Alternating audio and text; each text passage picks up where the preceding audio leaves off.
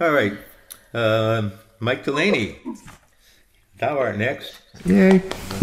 I'm here. Thanks.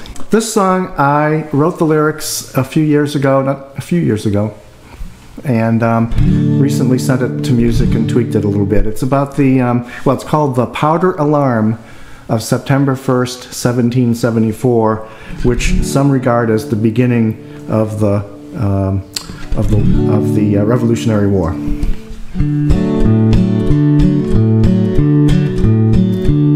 On this, the 1st of September in 1774, our militia is growing ready to take our country into war. The redcoats seized our powder in Charlestown, north of here, so we must take back Boston and the land that we hold dear.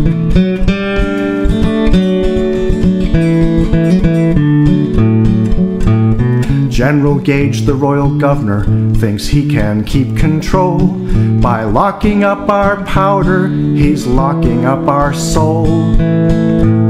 Supposed patriot Brattle turned o'er the powder house key. He sold us out to Gage, and we lost our liberty.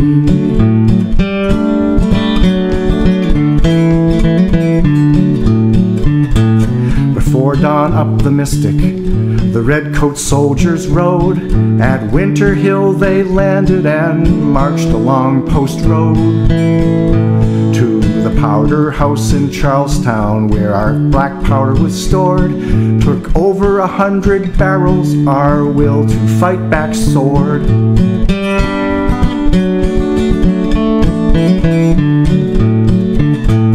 The British moved our powder to the Castle Island fort. We were losing our ability to stand up, the time to act was short.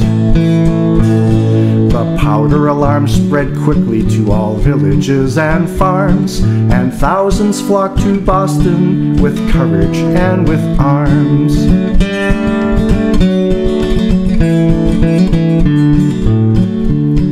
We gave a powerful show of force, but it was not yet time for war. The British saw it clearly, we won't tolerate much more. The force of our resolve caused loyalists and officials to flee, and soon we would be fighting to be able to live free.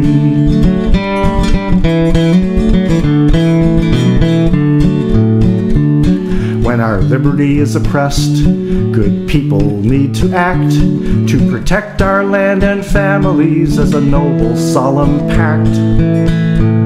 Though the powder alarm was premature, the patriot flag was unfurled. Turns out it was a dress rehearsal for the shot heard round the world.